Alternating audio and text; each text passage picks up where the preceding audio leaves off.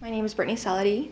I'm 30 years old and I chose to have the prophylactic double mastectomy because I carry the BRCA2 gene, which means I have a higher chance of breast and ovarian cancer. I have a higher chance than the average woman. We first found out about the BRCA gene because my great uncle had breast cancer, which is rare because of a man having breast cancer, and my aunt.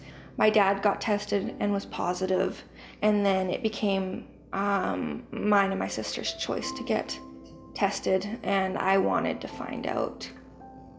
In my mind, I feel that there was not an option of getting the surgery. I had the option to never get breast cancer in my life, so I'm gonna take that chance, for sure.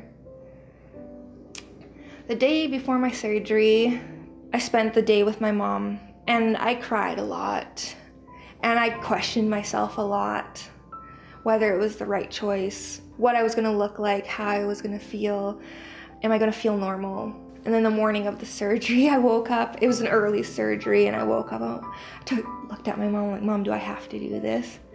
And she told me no, but in my head, I already knew I was gonna do this. I had to do this. And after my surgery, looking in the mirror for the first time, I was in my private room at the hospital, and I could barely stand, and I took the bandages off and I didn't want to look. When I got up and looked in the mirror, I was black and blue. I just cried.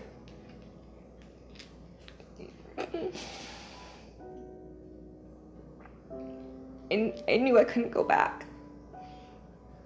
I felt proud though, because I went through this.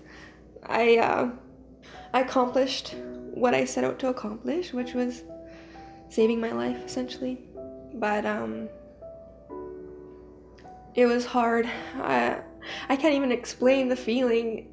I felt changed forever. To this day, I think about it every day. I look in the mirror every day and I know I'm different, but I think I'm dealing with it pretty well, actually. I think I am, so yeah. I'm gonna do tattoos to cover my scars. Like, yeah, they're my battle wounds, but I wanna make them beautiful.